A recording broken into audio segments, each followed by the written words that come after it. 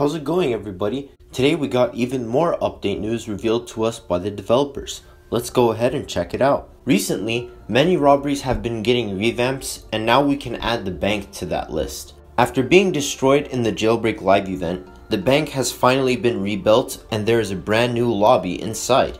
There will also be a 9th floor, which will be going up instead of underneath. This is really cool in my opinion, as something players have always complained about is the fact that the bank is basically a skyscraper, but we only go underneath it. There is a larger building exterior compared to the old version, and like I mentioned before, there's a new main lobby with additional entries. This makes me think that maybe there will be a way to get in that doesn't involve a key card. Also, there will be an all new escape, but it will be exclusive to the new bank vault, which hasn't been revealed yet.